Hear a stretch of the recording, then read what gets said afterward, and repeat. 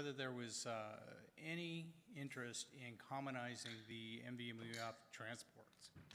And to give you an understanding of why I'm even proposing this, it has typically ended up that, at least in my case on the FC support and supporting it, we've been playing catch up with changes in the other transports. When it first started, we had RDMA implemented. The fiber channel transport took that as a code base and then implemented on top of that. And so we were actually pretty close for the first 2 years of the implementation. And then we got into a lot of things on fiber channel that had to deal with very long connect times, very long reset times, and a lot of things that failed in the actual connection process that wasn't typical of the way an RDMA connection or configuration was put together. And so we ended up solving a few things, and it did cause the FC transport to actually change a little bit, such as changing the connection process so that we reused the reconnect thread, but it put us into an asynchronous process that waited on the completion of a work queue entry, which is very different than what's in RDMA and TCP today, which tries the original form of making the initial connection in the thread that caused the IOCTL to do the create, and then having both a teardown path that's standalone as well as part of that path as well under error. But starting with those implementations, and when TCP came in, TCP, I believe, encountered a lot of the same things we did. And they were keeping RDMA in sync with them. But what ended up happening is I think we went through about 3 different revs or waves of issues where we, as a kernel, were seeing issues in the concurrent rescan and teardown philosophy. And it caused a lot of rework around the queue freeze, start-stop queues, and so on. And really all I'm saying is that the way the transports were maturing at this time, they actually started implementing a bunch of these things in very different areas. And if you look in some of the cases for error recovery and deletion, what we do is actually, I mean, we ultimately get to about the same steps, but we do them in very different ways with different code paths. Some of that has been able to be pulled into the common layers. Others, it's just a lot of replication in the transports. So one thing that I've always had at the back of my mind, which even at the beginning of the NVMe over Fabric implementations, is making a common layer with a lot of callouts. And I think initially we were trying to figure out what actually we had to do, so we weren't going to stop and commonize it because we were kind of ahead of the, would be trying to do so before we needed to know what actually had to be there.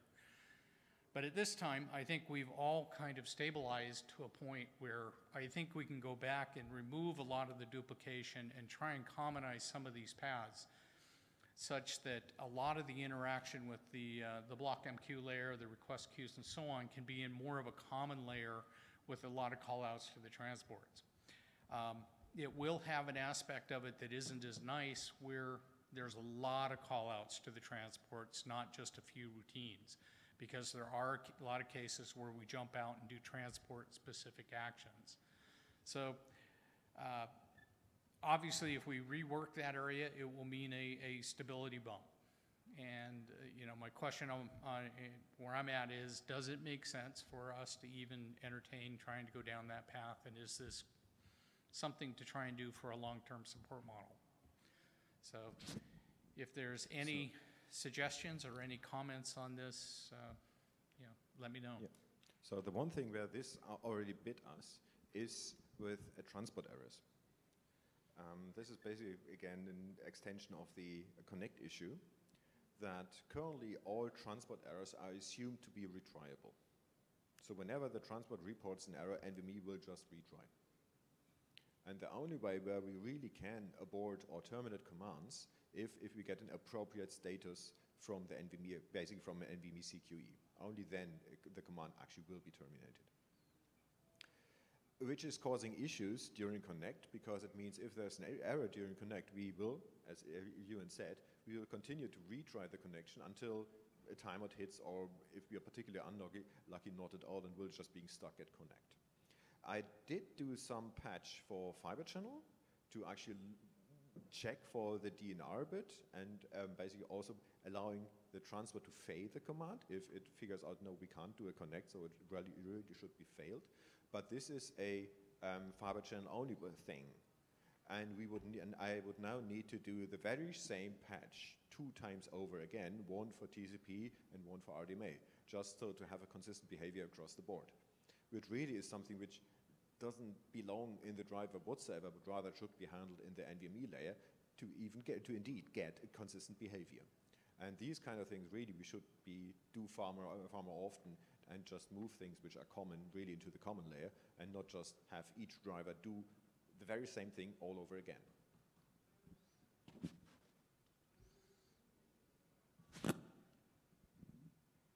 Yeah, the other thing I remember recently was there was a state added to, I think, the NVMe state machine that got added to some but not all of the transports. And so that kind of thing is probably one of the things that might gravitate you towards wanting to get some commonality. That's really part of the issue. And you know, I don't really blame the patches, because if you look at the patch history, it was kind of a subtle, in fact, actually the error didn't actually correspond to the areas modified by the patch and so on. It was just one random area that just wasn't caught by a particular state change. And to try and make a developer cover all the transports, like Hannes is saying, is rather difficult. And most of this stuff that we're running into now is more common functionality. And you know, if we add features such as single connection loss without terminating the controller, we've got to coordinate that across all of the transports simultaneously. And you know, the bottom line is, I think it is a good idea to do this commonality. It's just, are we willing to take some of this bump in some of the transports? Well, in the 3 transports. I mean, my suggestion would be, right, that some of this stuff is sort of generic to NVMe fabrics, right? So perhaps what makes sense is to look at what commonality could be extracted out of the transports and put into the fabrics code, particularly the stuff that's more closely tied to the spec. Yeah, and that's exactly what we do. Right. Yeah. So, I mean, if that's what you're asking, then I think that's a straightforwardly reasonable thing to do. What I don't think we should do is put non-spec related stuff into the fabrics code just because it happens to be common, because that stuff tends to track the spec pretty closely. Understood. Okay, so I will look for the TCP and RDMA transport folks a little bit and try and get an answer. And you know, bottom line, so far from the distros, it seems to be, yeah, they see the same thing I do. So, and we'd push patches for an RFC. So, thank you.